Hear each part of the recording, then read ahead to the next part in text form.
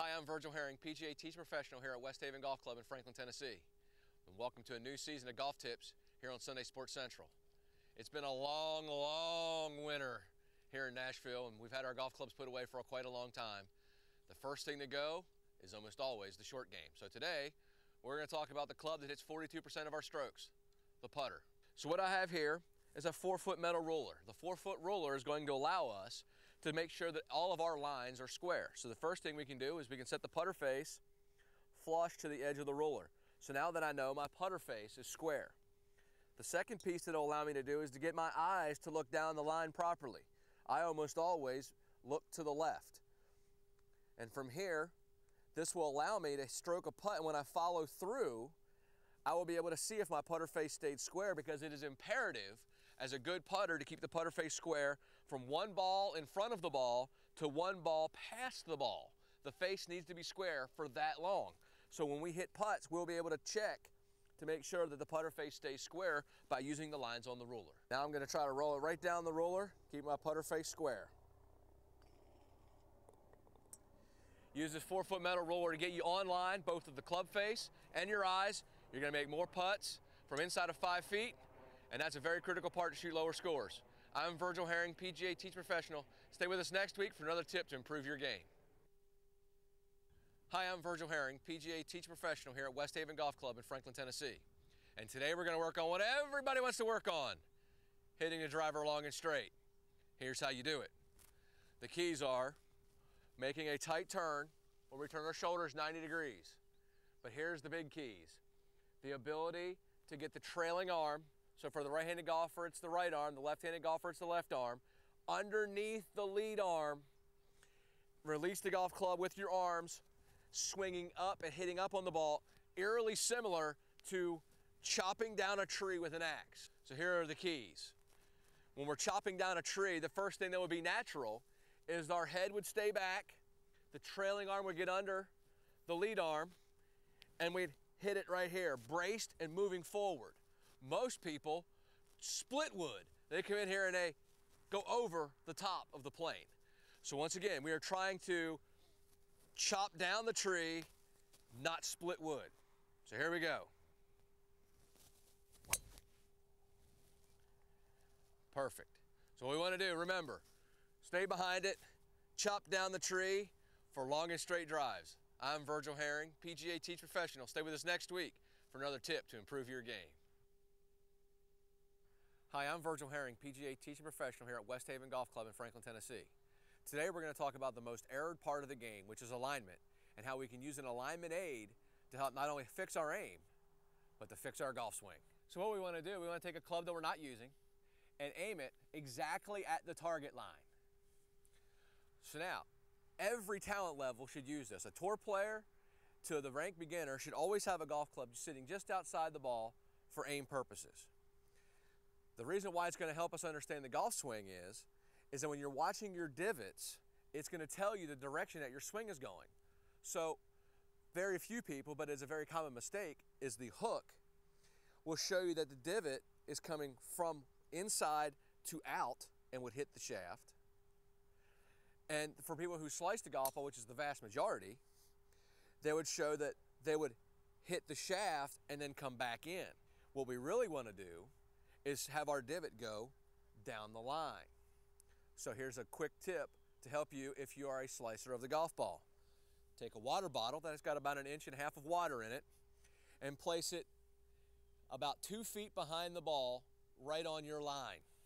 Our main objective is to miss the water bottle. My divot right down the line, my ball flew right at the target, drill's a success. I'm Virgil Herring, PGA Teach Professional. Stay with us next week for another tip to improve your game. Hi, I'm Virgil Herring, PGA Teaching Professional here at West Haven Golf Club in Franklin, Tennessee. And today we're going to talk about the most important part of the game, which is impact, and how it affects the short game, which is very important. What I see most people do when they're around the green hitting their short shots is that they come into the golf ball and they feel like they have to get underneath and lift up on the ball. But that's incorrect. What we want to do is we want to feel like we hit down on the golf ball with our hands forward in what I call the lowercase y position. We want to feel like our arms are in the lowercase y position not the capital Y position. So what we're going to do, we're going to take our alignment stick, and what we're going to do is we're going to place it on the golf club up by the grip so that it extends significantly out the back end of the golf club. What this is going to allow us to do is to stop trying to lift it, because it's going to whack you in the rib. That's how it got its infamous name, the rib beater. So what we want to do is we want to swing so that the golf club does not touch our ribs. This gives us that lowercase y position and impact, and you just wrap the golf club around your body, and you do that with rotations. We got the rib beater put in place. We get set up. So remember, when we hit a chip shot, the stance is narrow and the weight's forward. Now we're looking for that lowercase y impact. Perfect. I'm still breathing, nobody got hurt, and the rib beater helped me get to that lowercase y position. I'm Virgil Herring, PGA Teach Professional. Stay with us next week for another tip to improve your game. Hi, I'm Virgil Herring, PGA Teach Professional here at West Haven Golf Club in Franklin, Tennessee. Pace of play is a huge issue in golf, and I'm going to show you 3 ways to speed up your round of golf without rushing and hurting your game. The first place where we can speed up the pace of play is from the fairway. If it's not your turn to play, here's when it's time to find out how far you are, what is the wind doing, and get your strategy ready for the shot you want to play. So I know that I'm 127 yards, so I'm going to choose 9-iron. So I pull my 9-iron out, and here's where I might make some practice swings while I wait for my playing partners to play their shots. The reason I want to do this is I want to have all that done so that when it's my turn to play, I step in and hit the shot in a timely fashion. The second place where we can make up time is when we're on the putting green and it's not our turn to putt. This is the time for us to step back, make sure we're out of the line of the person who's putting, but it's time for us to read the green ourselves, so that when it's our turn to putt, we're not wasting time reading it, we've already read it. So when he's getting ready to set up, I can tell that my putt's going up the hill and breaking to the right. So as soon as he hits his putt, I can step in, mark my ball, and I already know what I want to do. The third place where we can make up time on the golf course is that the first person to putt out should be the first person to walk to their bag, grab their driver, and go to the next tee.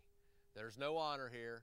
First person to putt out is the first person to tee off on the next hole. Follow these 3 simple rules to speed up play and improve the enjoyment of everybody playing golf.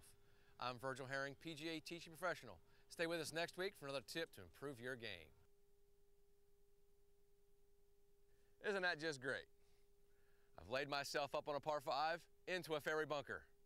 Hi, I'm Virgil Herring, PGA Teaching Professional, and I'm going to show you 3 fundamentals to get us out of the fairway bunker and onto the green, make an easy par. So I've stepped in the bunker and I've assessed my lie. I have 118 yards to the hole, and my ball's sitting perfect in the sand. The first thing we need to do is take 1 more club. So this is my normal sand wedge yardage, so I'm going to take my pitching wedge. The second fundamental is we want to dig our feet in so our heels are very grounded. One of the reasons what makes the fairway bunker shot so difficult is the fact that our feet will tend to move in the sand when we make our swing. So the second part of why we choose 1 more club is that we need to swing slower so that we don't make our feet move in the sand, because if our feet move in the sand, we will hit it fat. And number 3 is a tip that I got from Tom Watson when playing out of fairway bunkers, is that you want to feel like you have the club head hovered over the top middle of the golf ball. This will buy us a little insurance for our innate desire to try to pick it out of the sand. I've chosen 1 more club. I've dug my heels in to be braced into the sand, and I'm going to hover the club over the top middle of the golf ball. Now for a nice, relaxed swing.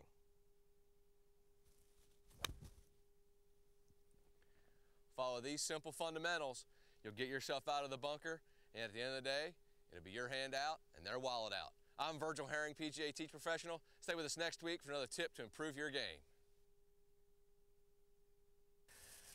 Yep, that's me. That's not pretty. Hi, I'm Virgil Herring, PGA Teaching Professional, and if you've ever played golf with me, you know that I can take you places you've never been, both good and bad, and we have found ourselves in a whole world of bad. So here I have found myself inside the water hazard. Here's the red stake. I got knee-high grass and overhanging trees. Almost everybody's tempted to try to thread it through the high grass underneath the tree and run it up by the green thinking that they're a hero. But that's just the wrong thing to do, because that turns a bogey into a triple bogey or worse. What we're gonna do is play smart and pitch it back out in the fairway. So we're gonna take our sand wedge, we're gonna choke up to it, right down to the end of the grip. We're gonna play it in the back of our stance so that we have a more descending blow, or that the golf swing is gonna travel very vertically down, because we don't want the high grass to wrap around the shaft. If the high grass wraps around the shaft too much, it closes the club face and the ball stays into trouble, and that's no good. Okay, so here we go. I've chosen my sand wedge. I'm gripping down to the end of the grip. The ball's back in my stance, and I'm gonna make a very up-down golf swing and chop it out of here. So follow these simple steps to get yourself out of trouble and reduce your scores. I'm Virgil Herring, PGA Teach Professional. Stay with us next week for another tip to improve your game. I've hit another errant tee shot, and I've found myself in jail once again. I'm Virgil Herring, PGA Teach Professional.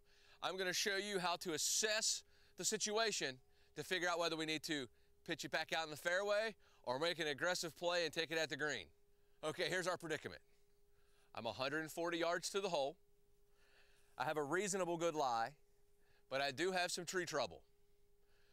At 140 yards, that's my pitching wedge. But I can't hit pitching wedge because that's going to launch the ball into the tree. So I'm going to choose my 8-iron. And I'm going to choose to play it at the right side of the green where I have all the room in the world. I can't go at the flagstick because I can hit it into the water. So right now, I'm taking 8-iron because my opponents think that I'm out of the hole and they're going to win this hole. But we're going to prove them wrong. So I got my 8-iron. I'm going to play it back in my stance just a little bit to make sure it comes out low. Make a 3/4 swing. When we're on the golf course, we make proper decisions. We can choose between pitching out in the fairway or playing aggressively like we did. Making the right decisions lowers your score. I'm Virgil Herring, PGA Teach Professional. Stay with us next week for another tip to improve your game. Hi, I'm Virgil Herring, PGA Teach Professional, and today I'm going to show you 3 fundamentals that are going to improve your ball striking. So today I've enlisted Matt Walter, our assistant teacher here at West Haven, very well dressed by the way, to demonstrate these 3 fundamentals. First of all, no matter what style of grip you have, whether it be considered strong, where you see 3 or 4 knuckles in the left hand, or weak, which you would only see 1, no matter how you grip it, the first fundamental of the backswing would be that the golf club would rest on the left thumb. Most people err with the golf club resting in the fingers. This puts the club in a very closed position, and the club face is shut and it gets heavy. The golf club should sit on your hand. It will feel much lighter when the golf club sits on the left thumb. So from this position with the golf club resting on the left thumb, the first move down should be the left knuckles bowing down and getting on the chair. This is going to be a very radical thought for most people, because most people will come in here and what I call karate chop the chair, which leaves the face open and what causes the slice. And the third fundamental is the body has to rotate, dragging the knuckles across the chair into the finished position with the right shoulder and belt buckle facing the target. If you follow these 3 fundamentals, I promise you your ball striking gets better. I'm Virgil Herring, PGA Teach Professional. Stay with us next week for another tip to improve your game. Hi, I'm Virgil Herring, PGA Teach Professional here at West Haven Golf Club in Franklin, Tennessee. Along with me is my assistant, Matt Walter, and we're going to expand off of last week's tip where we had the chair and talking about impact. Now we're going to talk about impact and through to the finish.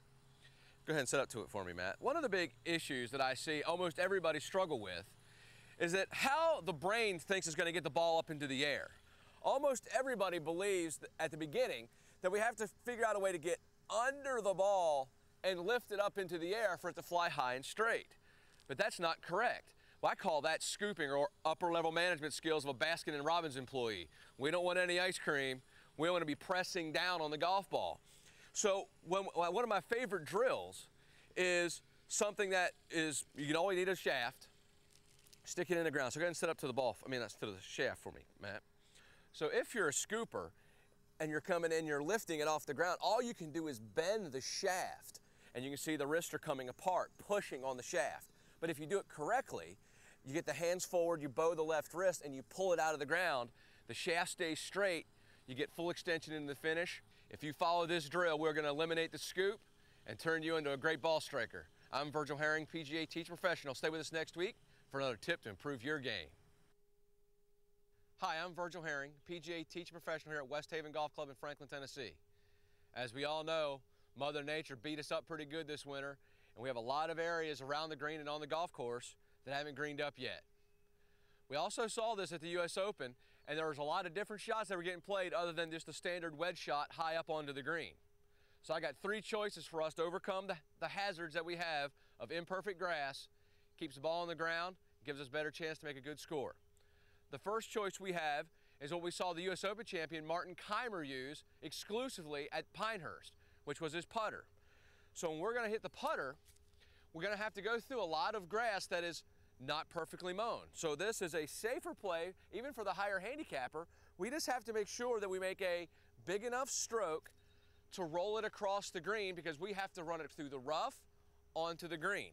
The second choice is an 8-iron. So what we want to do with an 8-iron is we want to remember we're trying to keep our arms in the club created a lowercase y, and if my head is 12 o'clock and the ground is 6, I'm going to make a swing that goes 2 hours. I'm going to go from 5 to 7, and the setup will be 2 forwards and a back. I'm going to lean my weight a little forward. I'm going to place my hands off the forward thigh and the ball off my back foot. The third choice, and my favorite choice for almost every golfer, is the hybrid, a club we use off the fairway. It has just enough loft to kind of get it running, but it's hot and makes the ball run forward. So what we're going to do, we're going to grip this like a putter. We're going to grip all the way down to the end of the grip, and we're going to get it standing up like we're hitting a putt. And we're going to hit it just like a putt, but it's going to have more loft than the putter, and it's easier to get through the higher grass. Use one of these 3 clubs to overcome the difficulties we have this year on our golf courses. You'll lower your score, have more fun, and that's what it's all about. I'm Virgil Herring, PGA Teach Professional. Stay with us next week for another tip to improve your game. Hi, I'm Virgil Herring, PGA Teach Professional here at West Haven Golf Club in Franklin, Tennessee. And we're getting ready to discuss the options that we have when we're hitting a shot to the green with not much green to work with, and we have a lot of rough and fairway grass to carry to get onto the green. On tour, most of the guys you'll see, especially Phil Mickelson and Tiger Woods, they've made the flop shot famous. But I'm going to show you how you can use your geography and the terrain to maybe help you with an easier decision. So here's what we have. We have a downhill shot with the green funneling hard to the right. This is what the pros would do. The pros would take their lob wedge and they'd get set up and they lean their weight forward. They'd open up the face and make a really big swing, hoist it up into the air, and let it run down to the hole. That was a very big swing with a whole lot of risk, and only the best players in the world are good enough to hit that shot. Our second choice, and what I believe is the best choice for the average golfer, is a pitching wedge. So instead of making this really big high swing with a flop shot, we can make a much shorter swing and let the terrain, which is almost acting as a ramp, run it down to the hole. So we get our weight forward and our hands forward, ball off the back foot, and just bump it down the hill.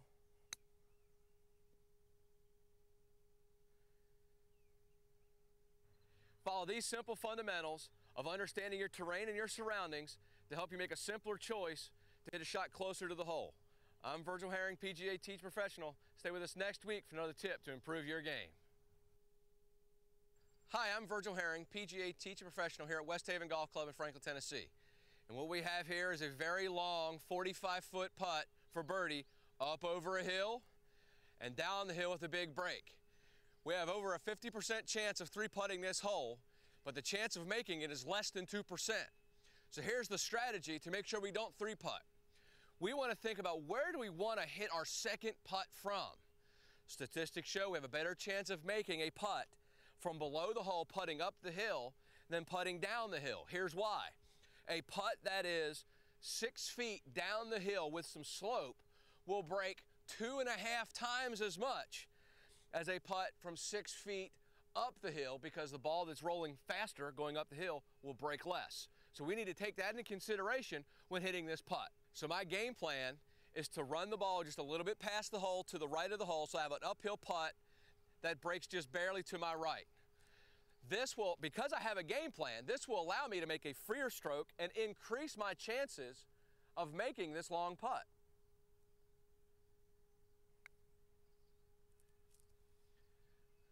By having a game plan of knowing that I was going to roll the ball by the hole, it freed me up to roll my ball aggressively to the hole. This is critical because now I don't have to worry about 3-putting. No 3 putts equals victory. I'm Virgil Herring, PGA Teach Professional. Stay with us next week for another tip to improve your game.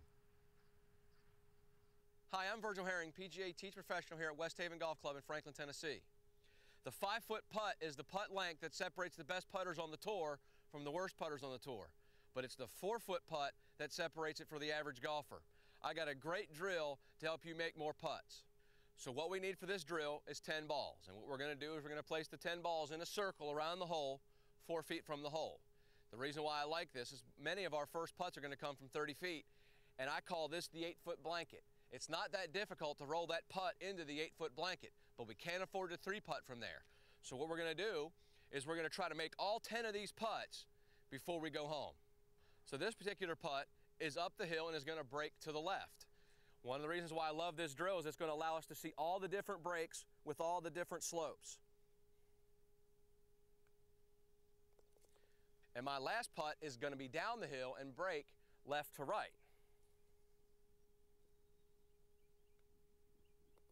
I call this drill the Wheel of Fortune. If we make all 10 in a row, we're going to make a fortune. I'm Virgil Herring, PGA Teaching Professional. Stay with us next week for another tip to improve your game.